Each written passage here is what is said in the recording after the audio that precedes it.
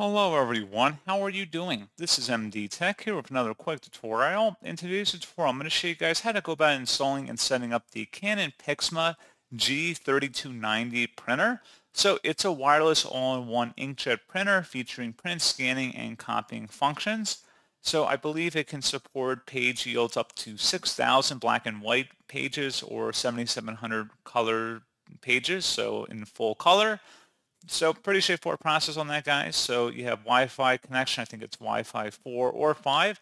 You have Apple AirPrint, and then there's also the Canon Print app you can use as well. And I think it's even Energy Star certified, so it's an energy conscious printer as well. So it should hopefully be a pretty straightforward process, guys, of installing and setting that up. And without further ado, let's go ahead and jump right into it. So all you have to do is open up a web browser of your choice. Doesn't really matter which. And we're going to go ahead and just go into Google, and you want to search for the Canon PIXMA G3290 drivers. And one of the best search results should come up with Canon.com, Canon support for Megatank PIXMA G3290. Get it directly from Canon.com here. I would recommend going directly from the manufacturer, and then you would just select that. And you can read more information about the printer on this page if you choose to do so. But for the purpose of this video, we're just going to scroll down a little bit underneath Downloads and expand the Software and Driver section.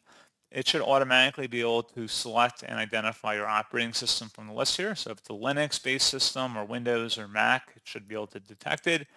You can select the version if it's not correct on this list.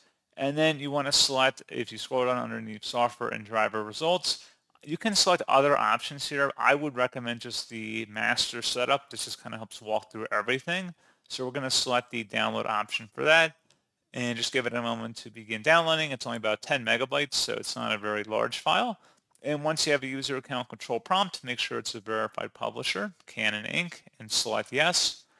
And we're going to just close out of the web browser at this time and then select your language from the list, select OK, and then the region, and give this a moment. And then we're going to select Start Setup and give that a moment as well. And it's going to see if there are any new versions of the installer before it proceeds.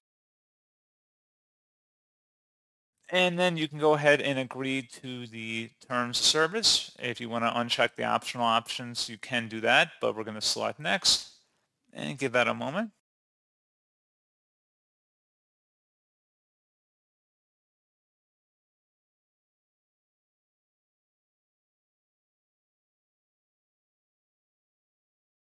And then make sure the printer is turned on at this point. So follow along with whatever prompts it's giving you on the screen, and it's trying to see if it can detect the printers manually if the printer is turned on.